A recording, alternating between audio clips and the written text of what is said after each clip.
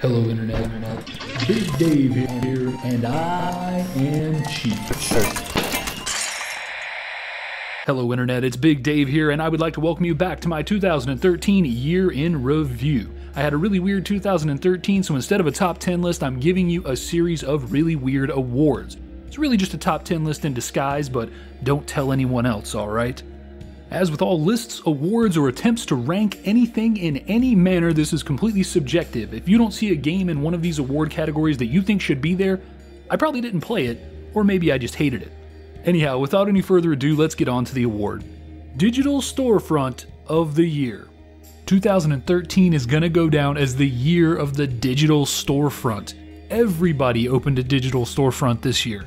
Humble probably made the biggest splash with their store, but other discount and bundle sites got in on the game too. You saw Indie Game Stand going from their 3-day sales to a storefront, as well as Bundle Stars opening their own storefront.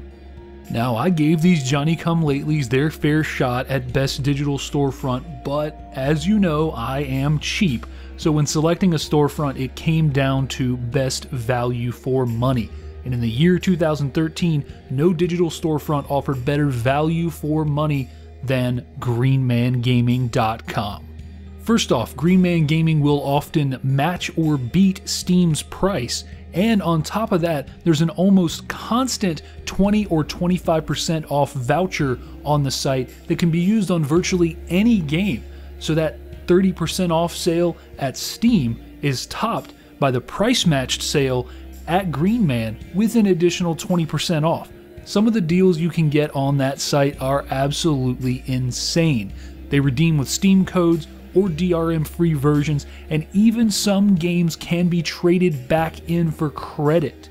It doesn't matter what year it is, I never buy a game anymore without first checking the price on GreenManGaming.com, and that is why it is my digital storefront of the year for 2013. Now, while Green Man does take the overall category for its amazing prices, I have to mention another site that came along this year that really deserves your attention. It's itch.io or itch.io. I'm going to be honest and say I don't really know what the correct pronunciation is, but what I do know is that it's an amazing site. It takes a very small cut and allows indie developers to put their games up for a pay-what-you-want price model. They can set the price at a specific level or set it at 0 and see if you want to pay whatever you think the game is worth. They also host free games, and it's a really encouraging thing to see a site that isn't necessarily interested in making money off of selling other people's games as much as they're interested in helping people sell their games. So a very honorable mention goes out to itch.io. Check it out if you haven't already. It is a great place to find games from up-and-coming indie developers.